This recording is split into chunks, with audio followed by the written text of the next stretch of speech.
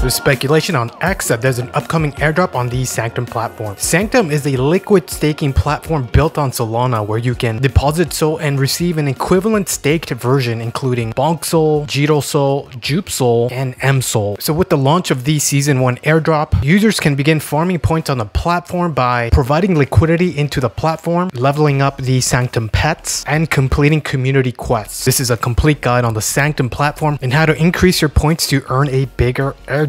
Let's get started. So at the time of filming, there's over 500 million total value locked on the Sanctum platform, and week over week, depositors have been providing more and more liquidity to increase their chances of a potential airdrop. So historically, anytime there's points involved, that is a telltale sign that an imminent airdrop is coming. And by increasing your point amount, you will receive a bigger airdrop. So on the homepage, sanctum.so, you're going to want to launch the app. The first thing you'll want to do is click on the Wonderland tab. You'll be greeted by this welcome pop-up. You can enter a referral code. That is optional, but you can also just click join now. It's going to ask if you're using a ledger. No. And sign the message, confirm, and it gives you a welcome message. So this is essentially a guide on how to farm points for the airdrop. Going to want to own some Sanctum pets, earn some experience points, level up those specific Sanctum pets, and as you do so, you'll climb the ranks. So continue. You will get your own unique referral code, so go ahead and copy that. I'll leave that link in the description section. So under Season 1, there are 18 different pets you can collect, and you're supposed to level up, similar to Pokemons. So these are not NFTs. These are just a badge of your current holdings of the specific LST token within the platform. So for example, if you buy the LST token here, you'll receive the Infinity Pet.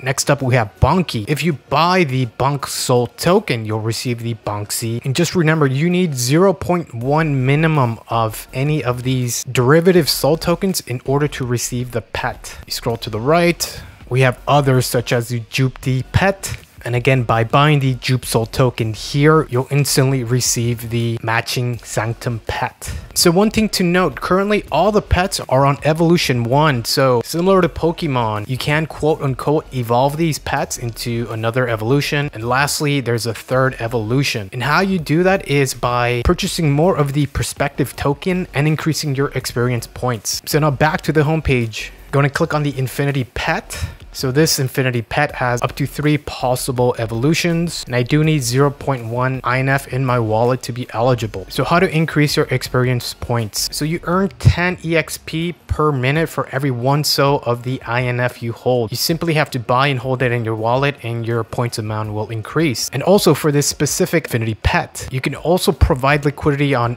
other DeFi platforms to boost your points. So for example, on the Camino Finance platform, for depositing the INF token, you'll increase your points amount on the Sanctum platform. We also have Margin 5. So for depositing the INF here, you'll boost your points as well on Sanctum. So I don't own any of these pets yet. So let's start with Infinity, and I'm going to buy some of this INF token. And again, the minimum purchase amount is 0.1 SOL. So this takes us directly to the trade page. So for depositing 0.1 SOL, I'll receive some INF token. We're going to click buy INF and confirm the transaction. Cool, that was completed. And now if you click on the point section here and scroll lower, you should see the number of pets owned populate. Now this may take a few minutes to update, but once it updates, it should show that you now own 1 out of 18 pets. Now a smart way to farm more points would be to actually acquire every one of these pets. So that means going in and buying a minimum of 0.1 of these specific liquid SOL pets. Now obviously if you have more capital to work with, you can purchase a larger amount, a minimum of maybe 1 SOL of each of these pets, because remember, the larger the size of the pet is, the more experience points you'll be earning. So cool, now I do own the Infinity Pet. Another pet I'm a fan of is the Jupe SOL Pet. This is a liquid staking derivative of the Jupiter platform. So same idea, you must own a minimum of 0.1. You would click on buy Jupe SOL. This would take you to the trade tab, and from here you can then swap